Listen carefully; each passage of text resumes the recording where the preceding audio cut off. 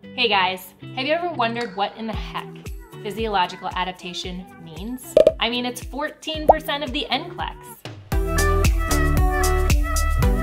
I'm Marie, a nurse educator here at NRSNG, and a hospital med-surg and telemetry nurse with 11 years of experience. I write questions in the NCLEX style, so I refer to the NCLEX plan daily, and I'm here to break down a portion of the NCLEX for you called Alterations in Body Systems. Okay, what exactly does the test plan say about this specific category on the NCLEX? The first thing is fluid and electrolyte imbalances, which we covered in part 1 of physiological adaptation.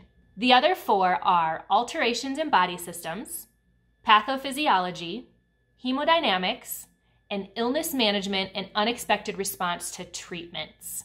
Today, we're going to focus on the second biggest portion of the section called alterations in body systems. What's great about the test plan in this particular section is that it tells you exactly what you need to know about alterations in body systems. There are 3 things: infections, drains, and radiation. Today, we're going to hone in on radiation specifically because it's a big part of this section. Here's what the test plan says about what you need to know for radiation. You need to be able to assess the client for signs and symptoms of adverse effects of radiation therapy. You need to implement interventions to address side and adverse effects of radiation therapy. For example, dietary modifications and for the client to avoid sunlight. And finally, you have to evaluate and monitor the client response to radiation therapy. Before we dig into those 3 things, I want to tell you something. It is most important for you to protect yourself. If you are caring for patients who have had radiation, you're going to want to do a couple things. Number 1, you want to wear a dosimetry badge. Number 2, you're going to want to minimize the time that you spend near that client. We're talking about 30 minutes in an 8-hour shift. What does that mean? It means you have to cluster care. You're also going to want to maximize your distance from the patient. And another thing to do is to wear personal protective equipment. What is appropriate for being exposed to a radiation patient includes double gloving, wearing a gown, wear goggles if there's a risk of getting body fluid splashed, and shoe covers. And finally, we're going to have to flush body fluids promptly. If the patient is using a urinal, we're going to have to take that and flush it right away because that will have radiation contained in it and we need to get it out of the room. All right, let's review the 3 types of radiation therapy. There's external beam radiation, there's internal unsealed radiation, and there's internal sealed radiation. These are the 3 types of radiation that a patient might have. All right, what are some of the side and adverse effects of radiation therapy? The most common side effect is fatigue. We also need to prepare the patient for alopecia, which means hair loss, because this is very highly likely with many types of radiation. And then a big one that we need to pay attention to is skin changes in the patient. There are quite a few interventions that we can do as a nurse to help minimize damage to the skin and prepare the patient for taking care of their skin after radiation. All right, here are some of the nursing concepts regarding skin changes from radiation.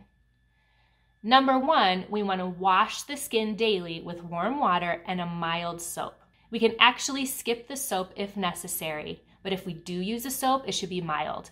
Then we're going to rinse and pat the area dry, and we're only going to use radiologist-approved lotions. If the patient brings in their own powder or ointment or cream, we really can't use those on that area. It can specifically only be what the radiologist approves. All right, number 4, we're going to have soft clothing only over the site. We can't have anything touching the site that's going to rub the skin because that will further irritate the skin. It's very vulnerable after radiation. And the last thing is not to expose the patient's skin to any sun or heat because both of these are a form of radiation and the skin can no longer handle this like it used to. All right, we need to implement some interventions to address these adverse effects from the radiation. For skin changes, we need to remind the patient to wash their skin daily, do not irritate that skin, and stay out of the sun.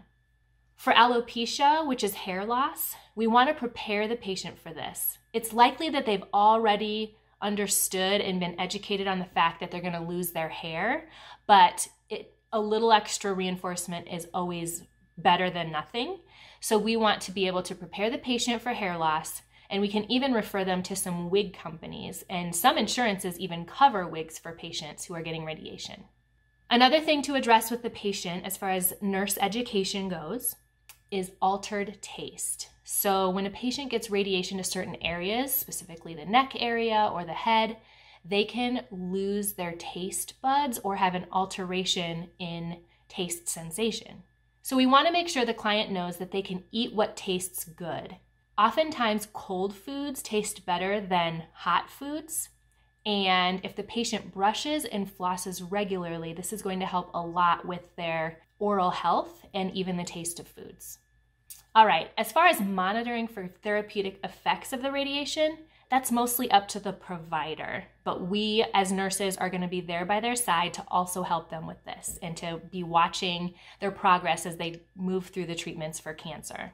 There's a lot of psychological effects that a patient will go through when they are going through cancer treatment and specifically radiation, and the patient depends on the nurse for encouragement. So it's really important to know that if you are working with an oncology patient, that you need to come and approach that patient with a positive demeanor and a positive outlook, because that patient is depending on you so much for help in that area.